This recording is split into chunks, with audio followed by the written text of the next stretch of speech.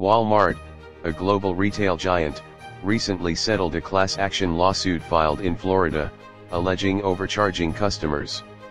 Wal-Mart customers who made purchases of weighted goods or bagged citrus between October 2018 and January 2024 may be entitled to compensation as part of a class action lawsuit settlement.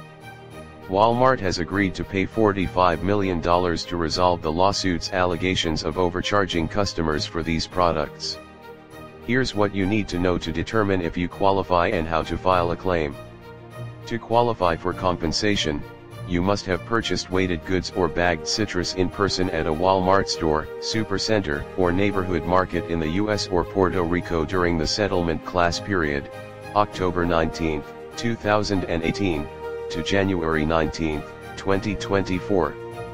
As per a report by Today, the class action lawsuit alleges that Wal-Mart overcharged customers for weighted goods and bagged citrus by falsely inflating product weight, mislabeling bagged products, and charging higher prices than advertised for clearance items and seafood.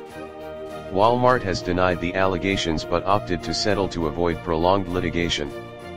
Wal-Mart maintains its commitment to providing everyday low prices to customers but has agreed to the settlement in the best interest of both parties.